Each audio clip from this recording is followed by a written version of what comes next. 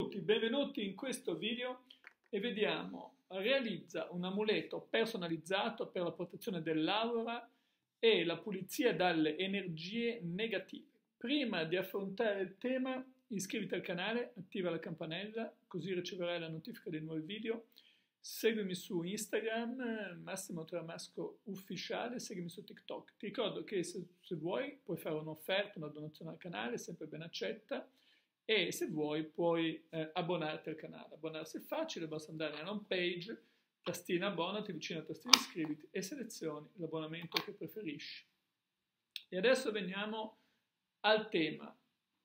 Realizza un amuleto personalizzato per la protezione dell'aura e la protezione dalle energie negative. Allora, ti voglio dare le istruzioni in questo video per realizzare autonomamente un amuleto che ti consenta di proteggerti a livello energetico, proteggere la tua aura e proteggerti dalle energie negative. Noi come esseri umani, ma anche non soltanto gli esseri umani, ma anche gli animali, anche le piante, diciamo che abbiamo, ecco, diciamo in questo modo, abbiamo un corpo fisico, un corpo grossolano e anche dei corpi sottili, dei corpi energetici che, come dire, si compenetrano. Il corpo umano è quello più denso e quello più interno, se vogliamo.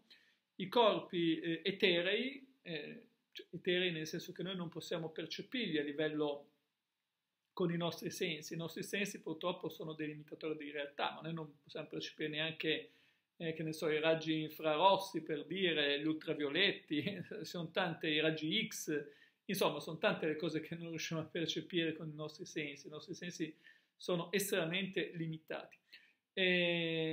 D'altra parte noi siamo tutti interconnessi, siamo atomi, siamo energia, non è che il nostro corpo finisce qua. Questa è una concentrazione più densa, però dopo ci sono lo stesso degli atomi collegati a noi che sono, non sono più fluidi, diciamo, no? Energetici, energia che noi non riusciamo a percepire. Qualcuno riesce a percepirla, qualcuno riesce anche a vederla. Alcuni animali, ad esempio, vedono in astrale, non tutti, ma i gatti, tanti gatti vedono anche in astrale, vedono questi corpi energetici. Ora, questi corpi energetici sono dei corpi che alimentano, se vogliamo, il nostro corpo fisico. Quando si generano delle situazioni di squilibrio, lo squilibrio parte prima da un punto di vista energetico, poi arriva anche alla parte fisica. In questo corpo energetico ci sono anche tutte le emozioni non espresse. Per fare un esempio, io adesso in questo momento non ho rabbia, ma datemi un oggetto di rabbia e magari la rabbia mi avverrà. Non ho attrazione, ma datemi un oggetto di attrazione e magari l'attrazione avverrà. Quindi queste emotività sono, diciamo, nei nostri corpi energetici, per cui situazioni di stress, situazioni di emotività ci generano degli squilibri nell'aura umana e quindi tra l'altro anche pensieri negativi di altre persone. Pensate che il cosiddetto malocchio va a colpire praticamente diciamo, va a colpire il nostro corpo energetico e poi da lì, come dire, come se fosse infettato, si diffonde questa energia negativa anche al corpo fisico, ma anche al corpo, ma anche proviamo anche dei malesseri proprio a livello di emozioni stesse. Ecco quindi che dobbiamo imparare a proteggerci anche dai cosiddetti vampiri energetici. Spesso, dopo lunghi periodi di stress o venendo a contatto con certe persone, che non necessariamente devono essere persone malevole nei nostri confronti, ma semplicemente possono avere il loro stress e caricarci di stress. Può essere una persona, se una persona è sempre piena di problemi, te li può caricare. Oppure chi lavora a contatto con il pubblico, insomma, incontra tante persone, oppure chi sta in ambienti affollati, chi va alle feste, no? La nostra aura, cioè il nostro corpo sottile, che non è il corpo molto sottile è la cosiddetta anima, l'aura è un corpo intermedio, diciamo, si emana da noi, insomma, e ci emana fondamentalmente. Potremmo dire che si inquina, si sporca, per cui ci sentiamo affaticati, percepiamo gli elementi negativi, abbiamo un umore negativo, insomma, dobbiamo proteggerci. E per questo possiamo creare un amuleto che ci possa proteggere dai malocchi, energie negative, eccetera.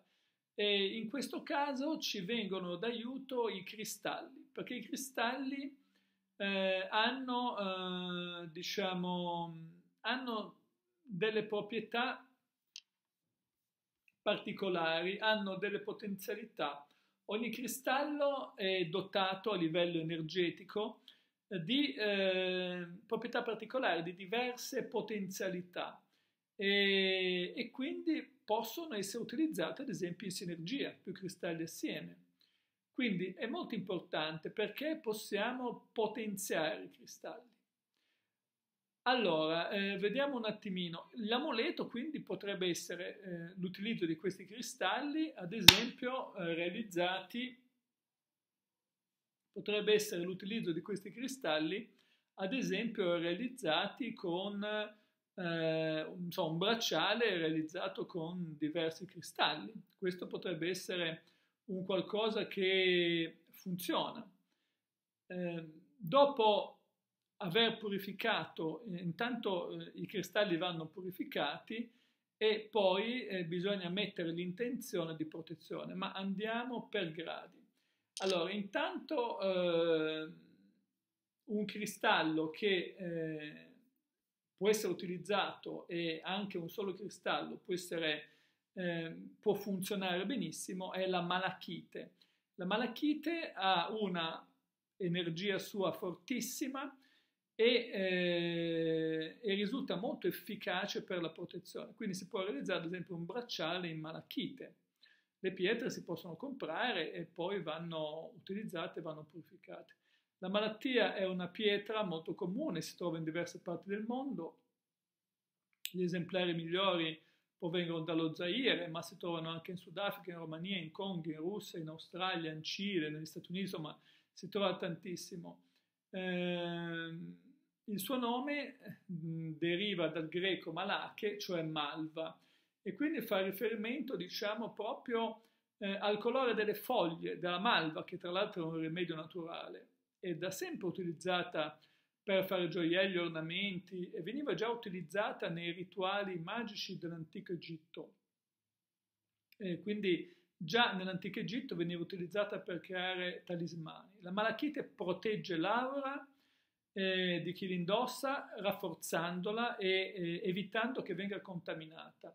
Inoltre, vibra soprattutto con il chakra del cuore, attiva un po' tutti i chakra e per cui facilita anche il contatto con le altre persone. È uno splendido cristallo di colore verde, stimola, diciamo, ad aprire il chakra del cuore, quindi attrarre amore nella propria vita. La malachite è una pietra a base di rame, quindi è collegata all'elemento fuoco, stimola l'energia dei chakra, anche del chakra del plesso solare, quindi serve a migliorare la creatività, ha tante funzioni, serve a facilitare l'immaginazione.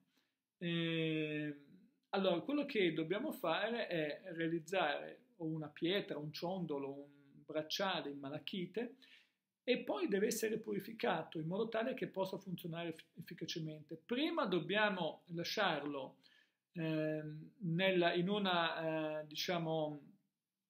in una bacinella con del sale grosso, lasciarlo 3 notti al chiaro di luna, molto meglio se la luna è piena, comunque la luna deve essere visibile, e una volta fatto questo si asciuga e si si purifica con dell'incenso.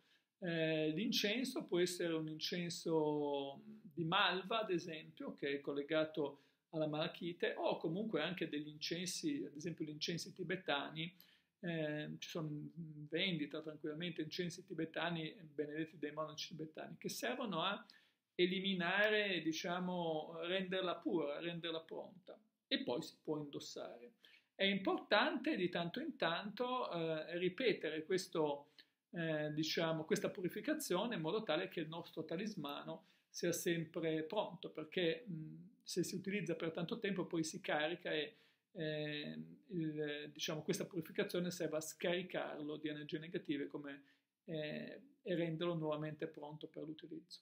Bene, per questo video è tutto, seguimi su Instagram, Massimo Taramasco Ufficiale, su TikTok e su tutti i miei canali YouTube. Ovviamente metti un like se il video ti è piaciuto, condividilo con i tuoi amici, fai un'offerta al canale e se vuoi puoi fare una donazione che è sempre ben accetta.